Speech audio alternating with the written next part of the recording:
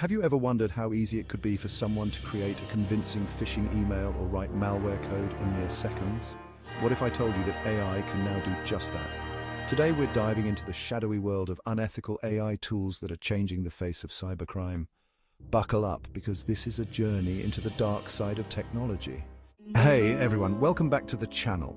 Today we're exploring a topic that's been making waves in the cybersecurity world: unethical AI models. These aren't your friendly chatbots or helpful virtual assistants. We're talking about AI designed specifically for malicious purposes. Let's dive in and explore three of these tools that are causing concern in the cybersecurity community. First up, we have WormGPT. This AI chatbot was created by a 23-year-old Portuguese programmer and is being sold on hacking forums for between 500 and 5,000 euros.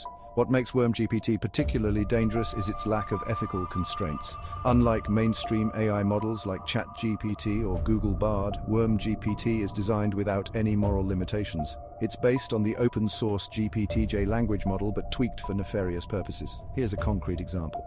In a recent test, WormGPT was able to generate a highly convincing phishing email in less than 10 seconds. The email mimicked a bank's communication style so well that it fooled 87% of recipients in a controlled experiment. Moreover, WormGPT can write malware code snippets. In another test, it produced a functional keylogger in under a minute, something that would typically take an experienced programmer at least 30 minutes to an hour. Next, there's FraudGPT. While specific details are scarce, cybersecurity experts estimate its capabilities are similar to WormGPT, but focused more on financial fraud. In one reported case, FraudGPT was used to generate 50 unique investment scam pitches in just 5 minutes. These pitches were so convincing that when tested on a focus group, they achieved a 35% investment interest rate, significantly higher than the 5 to 10% typically seen with human-written scams. The tool can also apparently generate fake documents.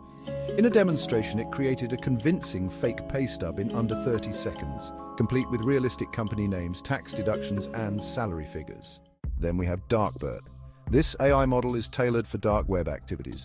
In a controlled experiment, DarkBERT was able to analyze 10,000 dark web marketplace listings in just 2 hours, categorizing them by type of illegal activity with 95% accuracy.